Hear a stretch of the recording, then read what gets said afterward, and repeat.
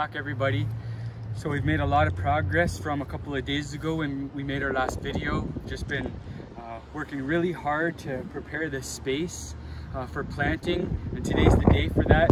We do have a storm coming, so I apologize if there's a windy noise in the background, but we are planting right now sunflower. You can check it out right here.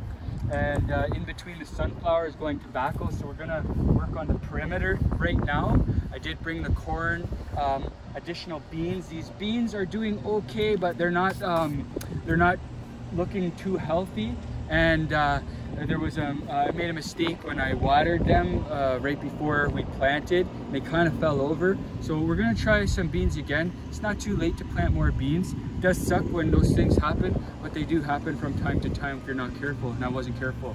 So the trellises are up, the beans are in the ground. There's several sunflower that are in the ground right now. Some tobacco is in the ground, and the next thing will be the corn and more beans and the squash. There's a few squash that we're gonna put in here, and then we're ready to go. We just hope for lots of rain at the early stages, and if not, we do have the hose over there. So lots happening. Thank you for joining me again. Be good.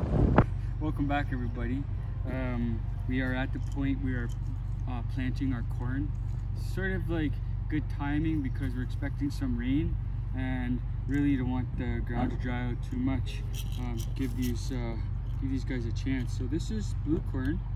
It comes from Oneida. I've been growing this corn for about 4 years now, and I've probably given away, I don't know, thousands, tens of thousands of these seeds. But I started out literally with a handful about this size. And I don't even remember who it was. After a conference I was teaching, or a lecture I gave, or something, some event, a woman came up to me and she says, "You got to grow these corn." And I was like, looked at them, wow, I really want to do that. So corn's pretty simple. You know, you don't want to start it from seedlings. I've tried, it doesn't work very well. Some people are successful at it, but I've never been. So it's really good to just go in the ground. What's the date today? The 25th, May 25th. So you know, we're here in Sault Ste. Marie. I've been told that this is early actually for Sault Ste. Marie.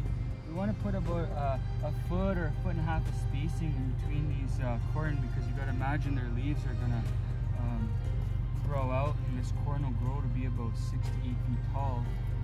Corn's really interesting because once it gets to a certain height, it starts to retract because the energy starts going to the cobs rather than to the growth. So I love growing corn. It's a passion.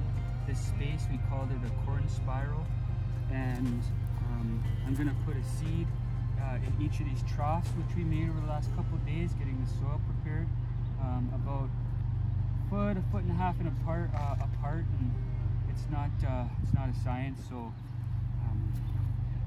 making a little indentation with the corn, with the soil, sorry, because that's gonna allow, once the stalk starts to grow, to bring in the soil around the stalk. Corn has a pretty shallow root base, so I won't go much lower than the cardboard. In fact, you probably won't even hit the cardboard. That's how shallow the root base is.